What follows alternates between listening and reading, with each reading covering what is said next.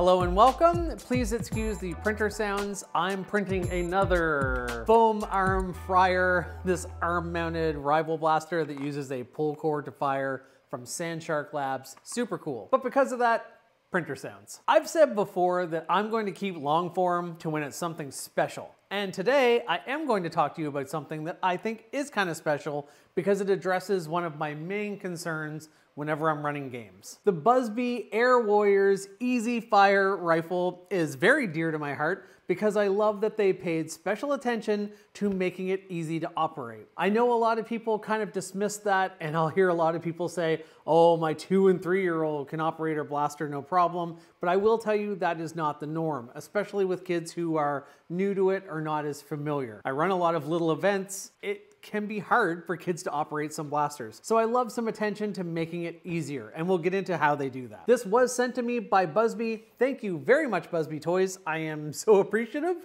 that you would send this to me, and I'm so appreciative to all of you that you care at all about my opinion. Let's open this up the old-fashioned way on the channel. Hey! This is pretty big. This is pretty cool. My first impressions are, it's a bit lighter than I expected, but the size of it is very comfy. And I don't think I realized this is an end strike attachment here, which means you can use any of your old Nerf favorites. But what I didn't realize this was extendable. That's pretty impressive. And we've teased our friends at Busby before about grips. This is a good grip. This is very sizable and very comfortable. The handrest up here, I think is quite good. I actually don't need that stock extended all the way. It has multiple points. Kind of on that midpoint is pretty good for me. And the mag release, oh, it does have to be primed in order to eject the mag. It's funny, that's a very common thing, but that is a thing that any kids who are new to it struggle with. Adults too. They're just not used to the fact that you have to prime a blaster to then take out the mag. It doesn't help that there are some newer blasters where you don't have to do that because they use skinny pushers. That's maybe a whole other subject, but for most blasters you're buying off the shelf, a lot of them, if they're springers and use a mag, you have to prime the blaster in order to eject the mag. The cool thing about this blaster is instead of having kind of a pump to prime it down here or a retaliator style slide, which is my least favorite type of priming mechanism, having to exert all that pressure and force on just a slide grip like that is not my favorite. I prefer pump to that. But this is kind of cool because it's almost a reverse lever action. I do like lever action blasters, who doesn't? But this one is just on top. It's a bit, you know, it's a bit reversed. Well, I'll show you the right way first. You grab this handle, very easy to grab, pull that back. You have mechanical advantage when you're using this lever, and then you push that back forward and it's ready to fire. So what I was going to do down here is, you know, it's almost like a classic lever action, except it's on the top. But what I like about that, excuse my dry firing, is that this would be very easy for any kid to use. So that gets me really excited about this. And it's more obvious that it needs to come back and forward. That's another thing when you're introducing it to new Nerfers and kids or running events or parties and they're just grabbing loners.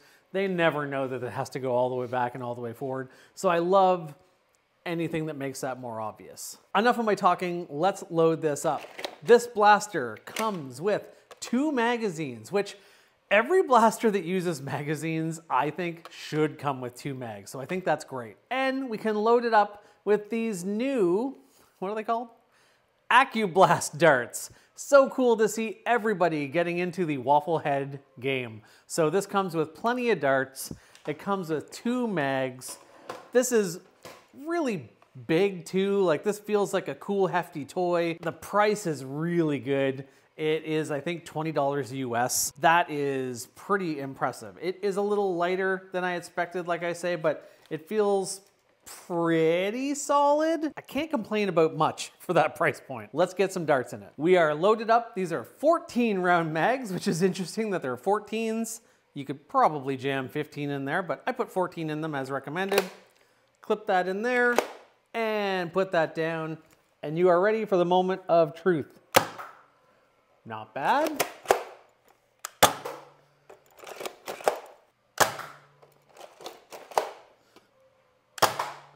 Always hard to aim while filming, but I feel like accuracy is pretty good.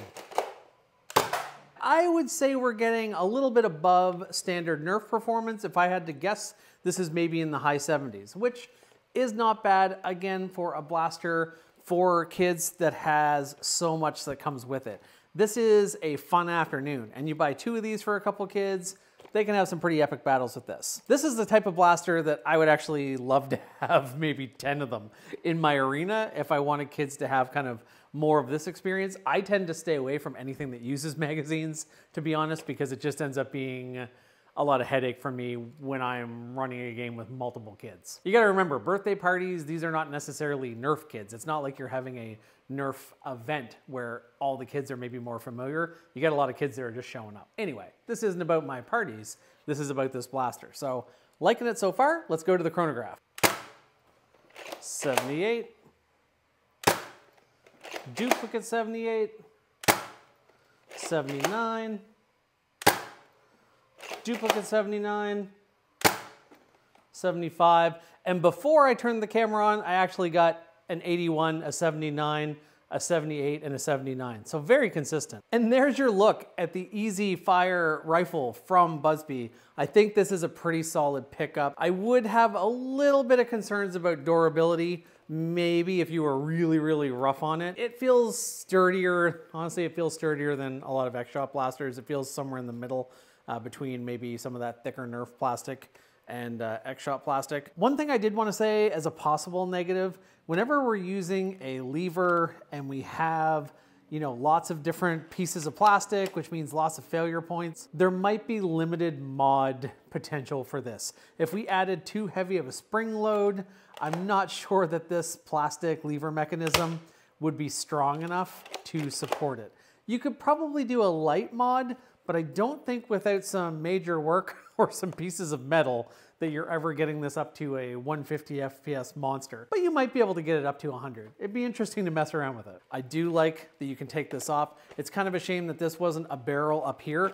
I could see minimizing this down to something like that. If you cut that down and then put the orange tip on, that would actually be a very cool pistol. So it's kind of too bad we just can't take the barrel off, but hey, I definitely like to be kind and not too critical when a blaster provides this much value. Not because it was sent to me for free, I would have happily paid for this. In fact, I kind of regret not picking up another one, but I was trying to be a little bit frugal. So since they were already sending me one, I didn't pick up another one. But now that I've opened it up and used it, I'll probably end up with another one of these for sure. Oh my goodness, you guys get so cranky if I forget to mention this. It's a thing I don't often use, but this does have slam fire, which means if I fire and pull that trigger down,